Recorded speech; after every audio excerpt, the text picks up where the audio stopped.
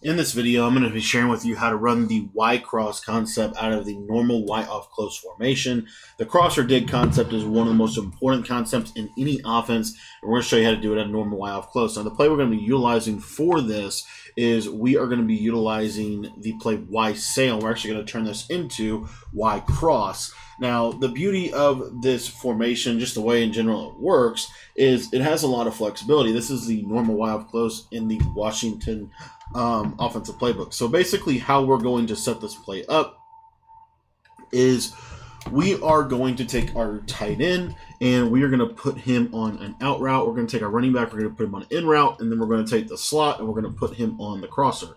And basically what you have here is you've created kind of the cross concept. Now, it's a little different than Y sail. You can actually run this play with the tight end on the crosser. It would look a little different, look slightly different. It would look more like something like this right here, or maybe a whip route to Herman Moore. So you can do it that way as well. The main reason I don't like that one as well is because I don't feel like it beats man coverage as well, and man coverage is obviously the meta. Another little pro tip with this is you can actually motion the slot receiver in a step. This is just going to help kind of create a little bit better spacing. This in route to the running back is really more of a check down than anything else. But basically what your progression is you want to look to your tight end out route. You want to look to your fade route, then your tight end out route, and then you want to try to work to your cross route over the middle of the field.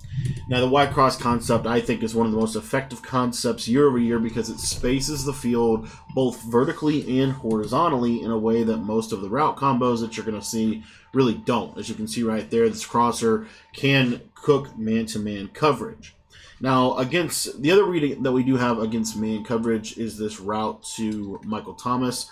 I'll show you right here. You'll see there he gets at inside leverage. We're just going to freeform pass lead that down and inside, and as you can see, you can possession catch that even if the opponent has a medium route KO there. You should be okay as long as you possession catch the route.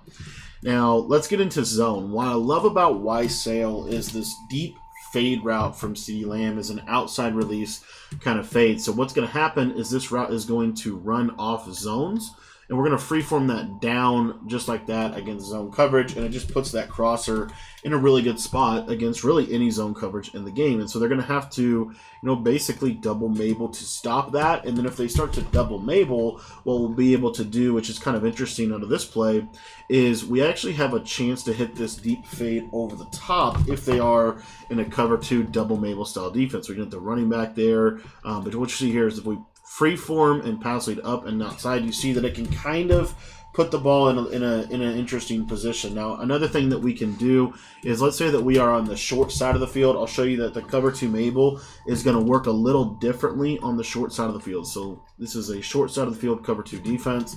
What happens a lot of times with deep halves on the short side of the field, whenever they're dealing with these glitchy kind of fade routes, you'll see right here that that deep half is going to turn inside, and you can actually freeform that right up into the outside just like that. So you give yourself a chance against a true double Mabel look.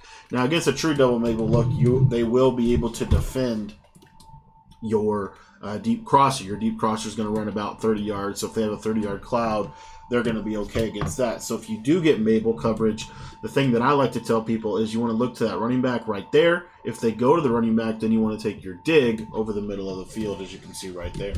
Y cross is super effective against man and zone, but it's also one of the best match beating plays in the game because match coverage is going to play this very similarly to man coverage in a lot of ways. But the beauty of it is things like this quick tight end out route. You'll see here that this route to CeeDee Lamb a lot of times has a decent shot. Again, you see how he got that step over the top on the man coverage.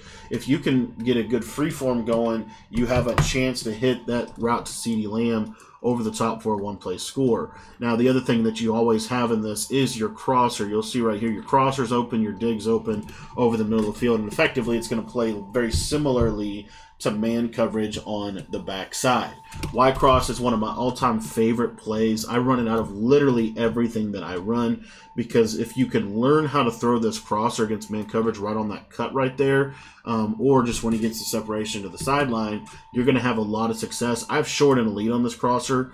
So normally what's going to happen is if he does get jammed, he's going to light up and kind of get around it. And then as you can see right there, kind of throw it in the middle of the field. Now, if they have KO abilities, the one thing I will say is if they do have KO abilities, you want to be patient in the pocket. A lot of times, take your out routes, take your in routes to your other receivers. And really the best thing that I know how to do to avoid the knockouts, because they're kind of going crazy right now, the best thing that I know how to do to avoid these knockouts is to make sure that you're possession catching it and free forming it enough so that it's like a dive catch animation. So you see here, trying to get that dive catch animation to Herman Moore. So, you can do that. Again, if they are, if their KOs are KOing really well, like take your out route. This out route to the tight end is one of the most effective. Of course, we can't catch anything right now. This out route to the tight end is one of the most effective routes against man-to-man coverage. So you have that. You have your in route to your back if you have backfield mismatch. But again, take that route right there. Wow, that's insane. You can't catch anything in practice mode, I guess, and everybody's glowing on the defensive side of the ball, but we'll try one more time. Be great if we can catch it. Now the linebacker completely dumbed out. But trust me, you can catch these against man. You should be, honestly, if they're running a lot of KOs, what you can also do, now in this example, the guy's glowing up, but if you wait on long enough on this crosser, you'll see freeform that up over the top, possession catch it. Now you're in a position where, now you're going to be able to handle it. Because most people don't have deep route and medium KO. Most people have medium route KO. They don't have deep route KO as well. So if they have medium route KO, like I think Ward has deep route KO. So because he has deep route KO, then you want to work the middle of the field. But if he has medium route KO, you want to work the deep route side of the field. So just kind of some things to think about with the KO abilities. They kind of went nuts in this.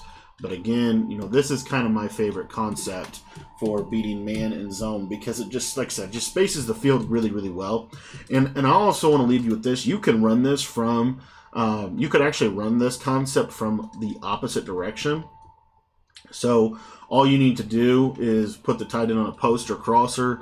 Then instead of an in route, you're going to have a backside curl. You need a flat to the back. And then over here, you're going to have your out route fade concept.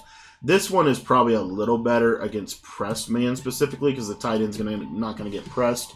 And if they press your left side receiver, it's going to be a touchdown, as you can see. So keep that in mind. Everything works the same. It's just going the different direction.